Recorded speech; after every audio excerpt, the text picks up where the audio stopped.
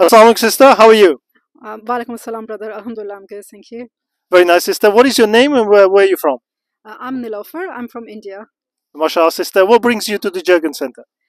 So I've been living in Egham for past 18 plus years, and I've been coming to this place since then for my Friday prayers and for my ifsars and for my eats. Very nice, sister. And what makes the Jurgen Center different? Because I see lots of different communities, lots of different backgrounds, colors, everyone coming together, smiling and getting along, having and sharing different food. And what makes, how does that make you feel? So this is the place home for all of our Muslims brothers and sisters. So, Alhamdulillah, we are very diverse community. We have multiple nationalities. Like you mentioned, that different colors, different ethnicity, different backgrounds.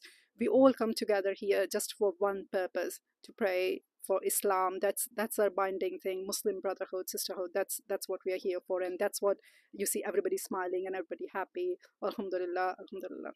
Jazakallah khair, sister, for that. And as you know, we're trying to open the first masjid in Egham. One doesn't exist at the moment. And as being someone who lives in Egham, how does that make you feel? And how would that benefit you and your family?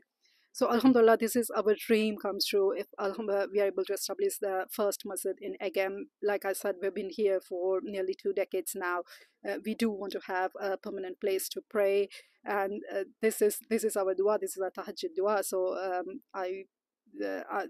I'm all excited for this. Alhamdulillah. Jazakallah khair, sister. Very nice. You heard it from the sister. Please go to our GoFundMe page, look up Runnymede Muslim Society, and donate generously. Jazakallah khair. Assalamu alaikum.